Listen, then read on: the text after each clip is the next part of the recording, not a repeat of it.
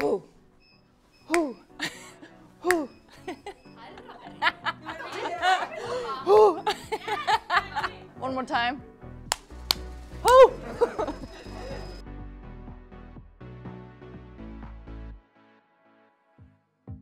What makes Iceland and this team so unique is the mixture of players. We have young players, we have older players, more experienced. But one thing we have in common is we get along. We're all positive, hardworking, with the same mentality. And it's a pleasure and a privilege to be a part of this group. We have a really good team spirit on the team. What makes Team Iceland unique is that we have a great mixture of young players and older players with experience. Plus we have the Icelandic mentality. I have 7 siblings. My mom shaved her head for this tournament and made it into a soccer ball.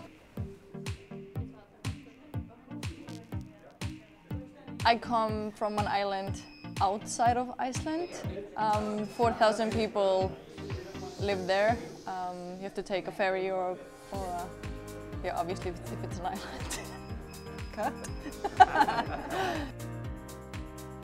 Gunnhildur, she is coming back from giving a birth. She has an 8-month-old son, and also Sveindís Jónsdóttir.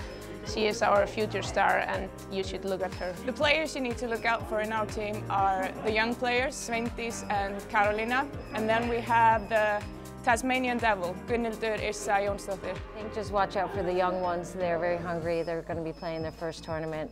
That would be Sveindís, Karolina. So yeah, I would look out for them. Alexandra in the midfield will be great.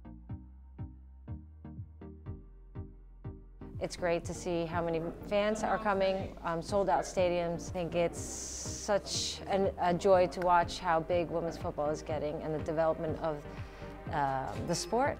I think I would recommend everyone watch every game, Iceland and every other country, because every game is going to be very competitive. I'm looking forward to play for my family and friends and all the people that I know in the stands that are coming cheering for us. What's special about our fans is when they do the Viking clap and I don't know. Yeah. Woo.